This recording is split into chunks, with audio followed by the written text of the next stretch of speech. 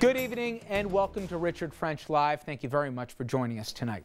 This evening, we bring you a 1-hour special RFL investigation titled Ride at Your Own Risk. It is a series that we've been working on for months now, and it focuses on Rye Playland. That's the only county-owned amusement park in the entire United States. Playland, it's been around for 80 years and has been designated an historic landmark. But as recent history shows, it has also been the scene of far too many tragedies. 3 people lost their lives at Playland over just a 3-year period between 2004 and 2007.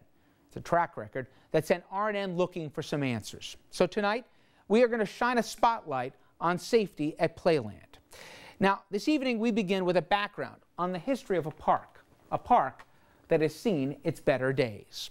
Then we will get into some of the deadly details. We will take a look at the people who lost their lives there, including the heartbreaking story of one mother whose son died senselessly on a ride. Then it's on to the price tag and to the politics, and why some suggest a local government should not be in the amusement park business. Then we go to take a look at the Mind Scrambler. That is a ride where 2 people lost their lives.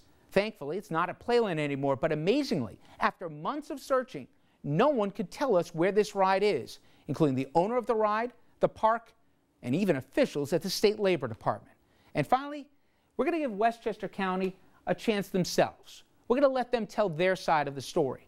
County Executive Andy Spano, he did screen a part of the program, but then he turned down our request to be on the show tonight. But we did talk to the director of the parks and the director of Playland, and you'll hear what they think about their track record and what they've done to improve safety at the park.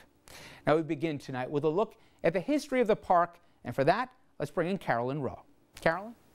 Rich, for decades, people have been coming to Rye Playland for the rides and the entertainment. It's been known as an innovative amusement park, not just to those in Westchester, but around the region and beyond. It has even played a central role in several big-screen movies. Along the shores of the Long Island Sound, tucked in the small city of Rye, sits a site with great history. One of its great historic importance is that it was the first entirely planned amusement park.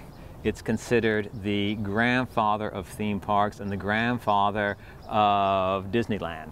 You may recognize Rye Playland from this 1988 movie Big. I didn't listen.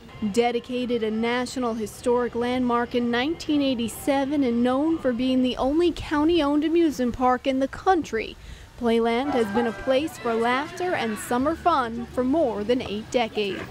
The history, I think, makes it much more interesting. When you realize that this was an attraction that was built for people 80 years ago to enjoy, and you're still enjoying it, it enhances your enjoyment of it. It gives another dimension for your enjoyment of the amusement park. The Rye Historical Society says before Playland opened in 1928, there were hotels, amusements, and rides in that area, but it had more of a Coney Island feel than some local residents would have liked. According to an early report of the Westchester County Park Commission, the area evolved rapidly as the population increased, until in the late 1800s, fancy resorts were already giving way to bawdy hotels and rowdy amusement areas, and attracting unsavory crowds. But by the 1920s, it had become quite honky-tonk.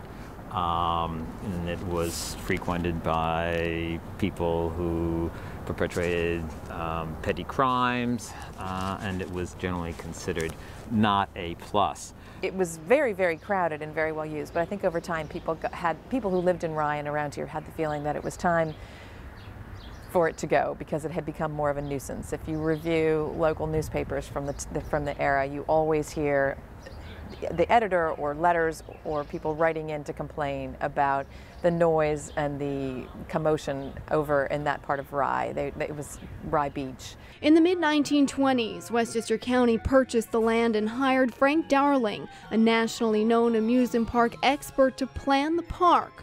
Construction started after Labor Day in 1927, and by spring of 1928, the park was open for business.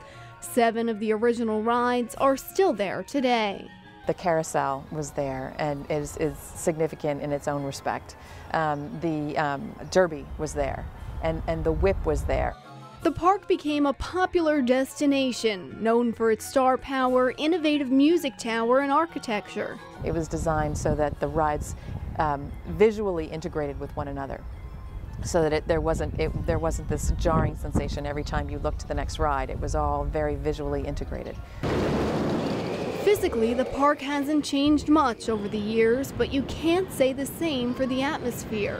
They had, for instance, Kittyland had uniformed nurses to take care of the children. You could leave your children at Kittyland while you went off to dine at one of the waiter-served restaurants, which is very different from what there is now, or while you went to the adult rides or went to the beach. And while Playland has been a spot for family fun, in recent years it has also been the scene of many tragedies. Over a 3-year period between 2004 and 2007, 3 people died on rides at Playland. According to a safety expert in a recent court deposition, that is one of the worst fatality rates of the more than 300 amusement parks throughout the country. In fact, the deposition goes on to say that Playland has accounted for a staggering 30% of all amusement park deaths nationally over a 5-year period. 21-year-old Gabriella Guerin was the most recent victim. A young mother was actually a ride operator. She was killed on the Mine Scrambler in 2007. She was a good person, and I think what happened was a really tragic accident. She was a great mom too. She was an honor student. She was friendly, and it's really sad that this happened. Although Westchester County runs the park, it doesn't actually own all of the rides that operate there. Guerin worked for S&L Amusements, which owned the Mine Scrambler. But Guerin's was not the first life lost on that spinning ride. 7-year-old Stephanie Diudon was thrown from that same ride and killed back in 2004. The Mine Scrambler never reopened after the 2007 death, but the Ye Olde Mill, where another child's life was cut short, is still operating at the park today. 7-year-old John Kelly Casera of Norwalk, Connecticut, was killed after boarding the Ye Olde Mill ride. On that ride, boats moved gently in the dark through scenes populated by gnomes and trolls.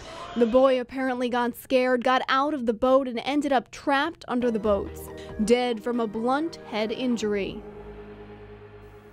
Now, recently, the parents of that boy, John Kelly Casera, reached a $1.25 million settlement in a negligent lawsuit with Westchester County. Rich? Thank you very much, Carolyn. Now, we're going to see Carolyn in a few minutes, but coming up next, we're going to have the emotional interview with the mother of the little boy who died at Playland and the shocking details that we uncovered surrounding his death, a death many say could have been avoided. We're going to have much more when our RFL special investigation, Ride at Your Own Risk, comes right back.